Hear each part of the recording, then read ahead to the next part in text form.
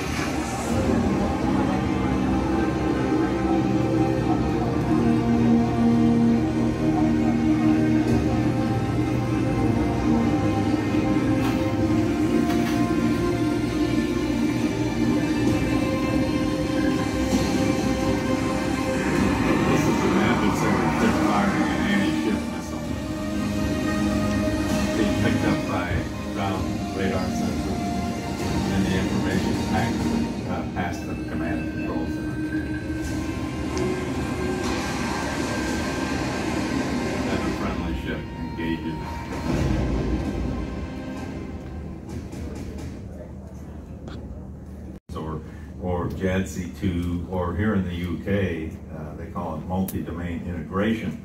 We are all aligned on the same intent: to support a future command, control, and communications network that will connect the battle space across every domain, giving military leaders the ability to make better decisions faster.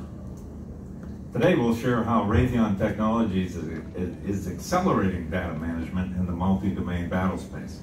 In alignment with the U.S. Department of Defense's JADC2 strategy, we're developing solutions that sense, connect, make sense, and act on the high volume of data available in partnership with allies and partners to speed up the decision-making process. We'll put this into context by sharing how we implement this construct with our multi-domain technologies in the recent U.S. Joint Warfighting Exercise, Valiant Shield 2022. Valiant Shield is a biannual, U.S.-only joint field training exercise focused on integration between U.S. forces to strengthen current operational warfighting capabilities. The training enables enhanced proficiency through detecting, locating, tracking, and engaging adversary units at sea, in the air, in space, on land, and in cyberspace. Valiant Shield took place last month at Andersen Air Force Base in Guam. Three of our business units, Raytheon Intelligence and Space, Collins Aerospace, and Raytheon Missiles and Defense, contributed key enabling technologies to this exercise. Continue with the Valiant Shield example to give more clarity on what we mean by this. The intelligence captured by the mix of radar and electronic intelligence sensors is delivered to processors on board the RMT testbed aircraft. The processors then synthesize the multi-source intelligence data in seconds to create a comprehensive targeting solution. Valiant Shield marked a milestone in data sharing at speed across multiple assets. The scenario demonstrated our ability to provide successful machine-to-machine communications capabilities to share information securely across a variety of sensors and defense systems. It's a productive step forward for JADC2 since the test provided an environment to combine radar and electronic sensors into a single testbed through the RMT to analyze the data integration in a highly contested environment mission scenario. Another example of where we'll deliver a sense-making capability is the U.S. Army's Tactical Intelligence and Access Node program, or TITAN. RINS is proposing TITAN for the U.S. Army as a tactical ground station or forward deployed system. TITAN will help the U.S. Army plan and execute joint operations in a synchronized and streamlined manner to enable JADC2.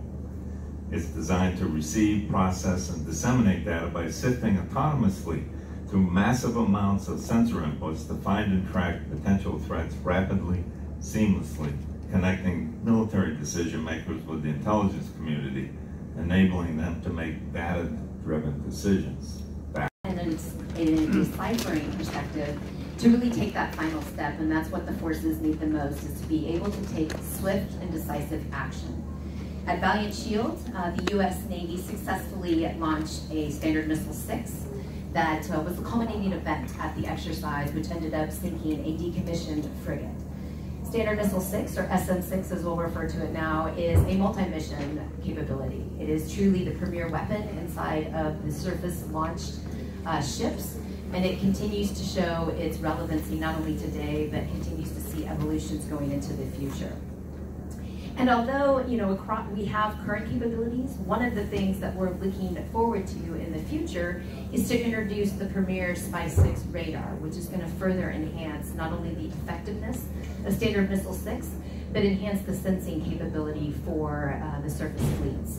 Today we announced that our SPY-6 variant, known as V3, the ESR variant, went and has been delivered to the first aircraft carrier. And if you recall, SPY-6 is a family of radars that provides incredible, unmatched capability, not only for our destroyers, but then also for our aircraft carriers.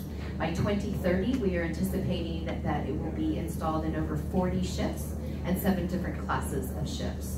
Again, it providing additional enhanced sensing capability to close the loop and connecting with other Raytheon Technologies capabilities. However, when we look at the current multi-domain operating space, we obviously need to continue to look at undersea, because that is also another domain. And so, as my colleagues have said, it is a very complex and comprehensive environment that we find ourselves in. When we talk about future battle spaces, one of the things that our SPY-6 is going to bring to what we refer to as distributed maritime operations, as well as undersea, there's 2 key elements. From a distributed maritime operations, SPY-6 is going to have the ability to be operating in different environments. SPY-6 is a software-defined aperture, so it can provide a sending and receiving mode. It can be distributed differently. As you know, it has scalability.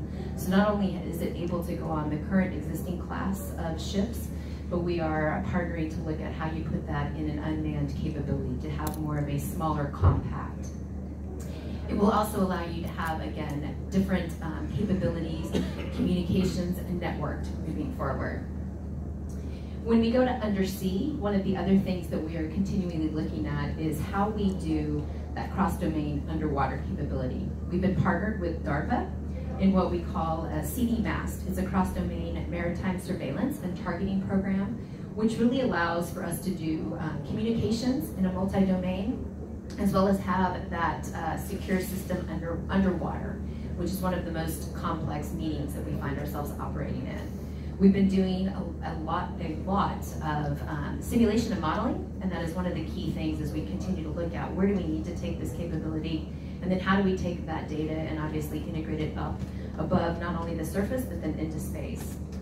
Eventually, these modeling and simulation operations are going to allow us to continue to combine the entire battle space. We continue to look at how we can bring not only the equities that Raytheon Technologies brings to bear, but obviously looking at what our current forces have and making sure that we can simulate everything they have at their disposal to give them the most effective situational awareness.